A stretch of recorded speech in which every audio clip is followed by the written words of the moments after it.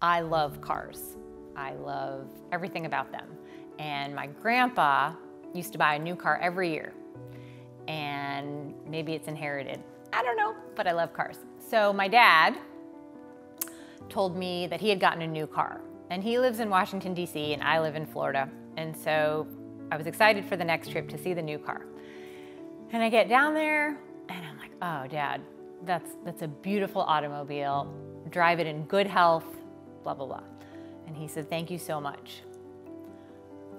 My dad is completely blind and has been since he was 19.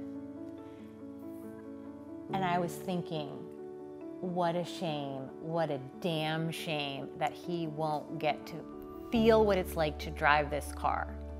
He will be driven in this car, but he won't get that experience, that thrill of driving it. So, got my wheels turning and the smoke coming out of my ears.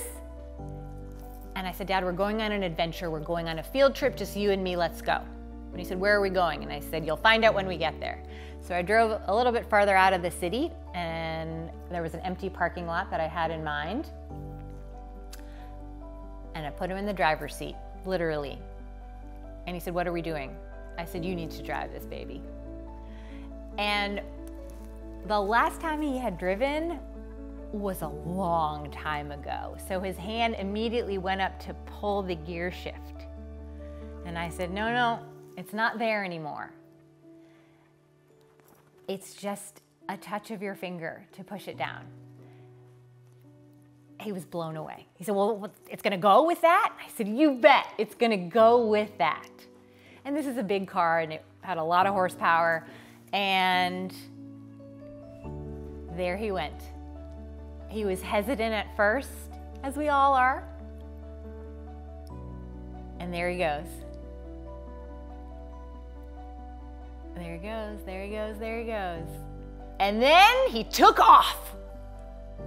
And I'm screaming, brake, brake, brake. He remembered where the brake was, so that's good.